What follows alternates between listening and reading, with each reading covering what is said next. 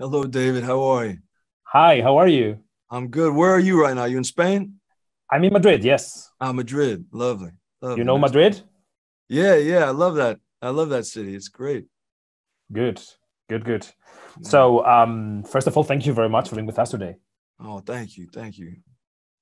How was Cannes? You were in Cannes, right, a few Yeah. days ago. How was it? It was out of this world. It was the most magical night of my life. We dedicated 2 years of my life to this movie uh, and poured my heart and soul into it. But you never know what the outcome is going to be. And so I'd never been to Cannes before, and I'd never seen the film.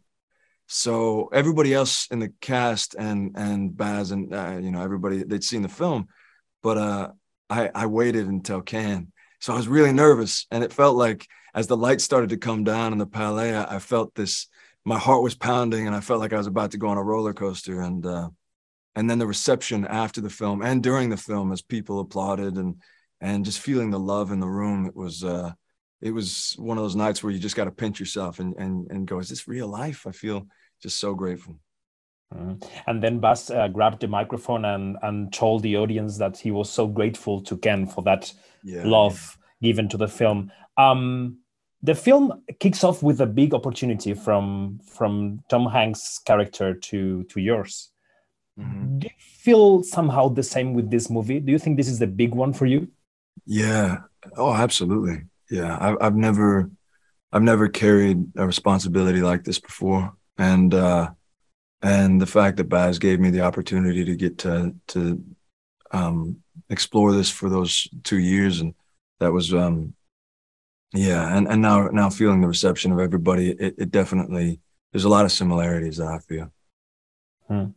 Where was the huge challenge for you? Was it the dancing, the singing? Was it the psychological study of the character?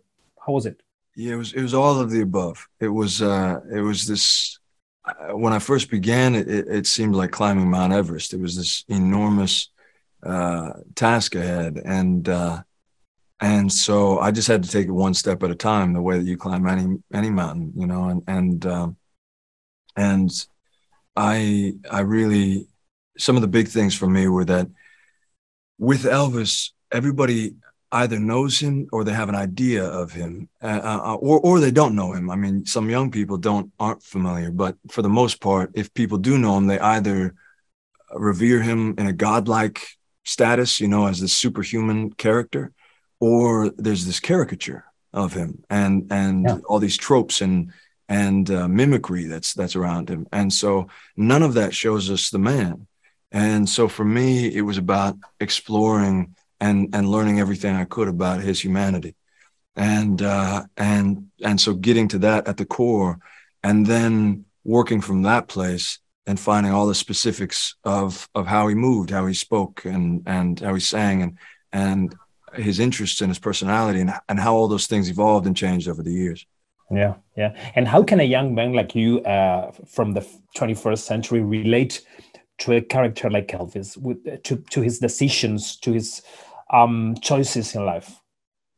I think that that's the thing, is that there there's with any character, but especially with him, there's there's these things that may seem very far from you.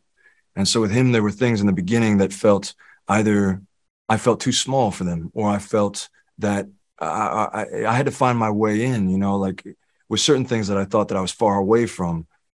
When I started to learn more, I started to find the ways that I could personalize the things in his life. And there were some that were these wild similarities, like the fact that his mom passed away at the same age that mine passed away.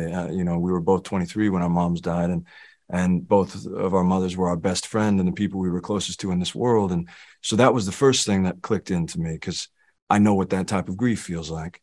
And I know the void that it leaves in your heart for the rest of your life. And there were many things like that would click in, that would be almost supernaturally similar. But then there were other things that seemed further away, like how his magnetism on stage. And so I in the beginning thought, well, he's one of the most magnetic performers. He must never feel fear. And then I learned that he did feel fear, and he had stage fright all the way through his career. And he was a very shy child. And so that then gave me permission to know that even though I'm feeling that fear, it's what he felt as well. And what did he do? How did he build a rapport with the audience? How did he affect them? And then it was studying those things and getting into that, you know. Okay, Austin, it's been a pleasure talking to you. Thank you very much. Thank you, Thank sir. you.